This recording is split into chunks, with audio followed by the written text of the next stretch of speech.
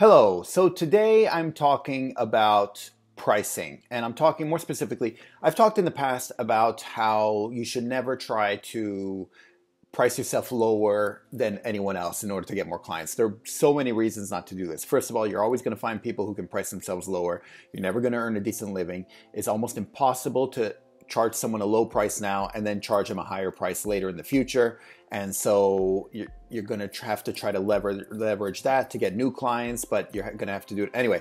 It's really bad. I've talked about it at length in different videos, so go check them out, and you'll see what I feel about pricing yourself lower.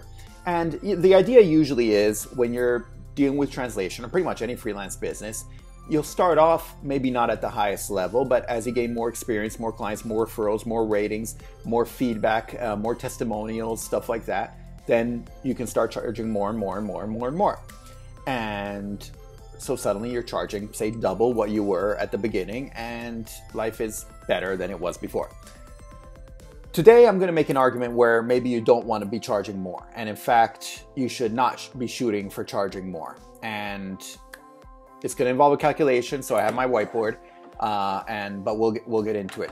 So as an example, let's say I have certain translations I'm very comfortable with, and these tend to be, say, financial translations. I mean, they are financial translations. It'll be like quarterly reports, annual reports, stuff like that. The shareholders reports. So basically, financial translations from Italian into English. And if I do these, if I get in the zone. Talked about this in another video. Very important to get into the zone. To unitask. So if I'm doing that, then I know I can crank out 3,000 words. At least 2,000 words a day. But if it's something I'm comfortable with, I worked on before, I can do 3,000 words a day on this stuff, and call it a day. And so that's not bad at all. On the other hand, if I have something I'm not comfortable with, for me, that will be medical. I've tried medical in the past. And literally for medical translations, I'll get this thing of medical translations, and I'm literally looking up every single word because I have no idea what half the names of, how you translate the names of the drugs, the names of all the, amino acids there, the hemoglobins there, the types of cetowaphyl acid, nuclei, hydrogen sulfides, and whatever, stuff like that. And so I'm looking up every single word, and then after that, I'm looking up if they work correctly together. Because sometimes you tear a ligament, sometimes you pull a ligament, you rupture a ligament, do this, that, and the other. I'm not a doctor, and what I figured out eventually was I have no business doing medical translations. But the few I did, it was crazy, and it took me so long. And I would literally be there for something that has 400 or 500 words. It took me all day because I had to look up every single word more than once. Look up every single word first, and then see how it all worked together. If it did work, or first of all, if I could understand what they were trying to say, if I could convey it correctly in English. And anyway, it was a mess. It was a disaster. So keeping that in mind, let's do a process. Let's say you're charging for translations that you can work on, no problem. You find them pretty easy. Let's say you charge, something lower, 6 cents a word, and but you can do them pretty easily. Like I said, 3,000 words a day, boom. And let's say for the harder ones, quote unquote, medical translations or whatever it might be, some ultra technical something, you're able to charge more because it's ultra technical or whatever. Let's say double, 12 cents a word. If you can charge 12 cents a word, okay, I need to catch up. If you can charge 12 cents a word and for the double ones, but you're going to be translating a whole lot less, and you're going to be translating, say, 500 words a day, which is what I could do with my thing. You're going to be there all day, and it's going to wipe you out, and you're going to do those 500 words a day. And the other one's going to wipe you out too, but you'll do 3,000 words a day. And hopefully I'm doing the math right. I'm going to show you. Well, here, first of all, actually, here. I won't show you yet. I'll show you my calculation first. So, scenario 1, 6 cents a word, 3,000 words a day. Scenario 2, 12 cents a word, 500 words a day. Scenario 1, in that one day, you'll be making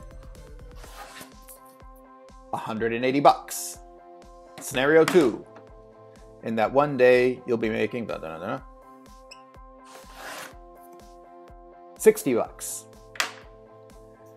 So you see what I mean?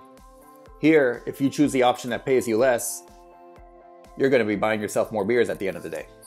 And this is something to keep in mind when you are, when you're trying to get paid more for a translation.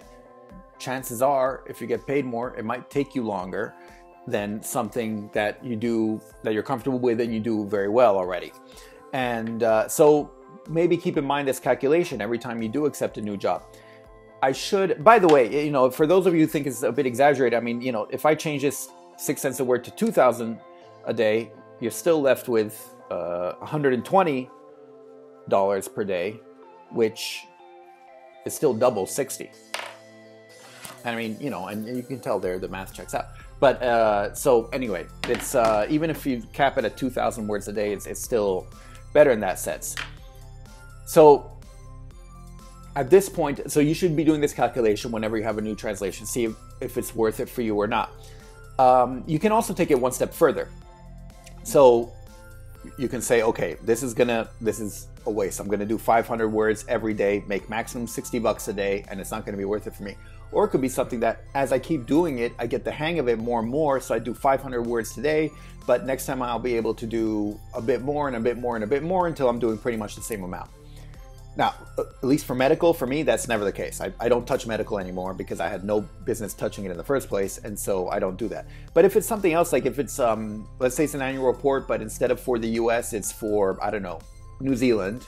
So the first time it'll take a while because I'm not used to all the terminology and yeah, basically the terminology, their accounting procedures and what they use and how they do it. So that will take a while. And yeah, so it'll be something like this, the first time around. But if I know if it's a regular job, if I know thanks to that I can get more jobs, then once I get used to it, I'll get a lot better at it. And once I know what I'm doing, I'll be able to do 2,000 words a day at this new rate. And so keep this in mind. Think to yourself, is this something that I'm going to get better at over time, or is it not? If it's not, and you realize that at the end of the day you're making less money than you would otherwise, you should probably not be doing those types of translations anymore. Stick to what you're good at and what you can improve at and get better at, because that's what will earn you more as time goes on in the long term and in the short term. And anyway, it's just something to keep in mind. These are moments when you should maybe not be trying to make the maximum amount of money, per word, which is usually how you get paid as a translator, because it comes out to less money overall in the end. And anyway, I hope you found this useful, and hopefully it's a useful calculation you can use next time you're trying to figure out what to translate. And if you did, please don't forget to click like, thumbs up, because that always lets me know what works and what doesn't. Don't forget to subscribe, tell your friends to subscribe, tell your enemies to subscribe, and I'll see you in the next video. Thanks. Bye.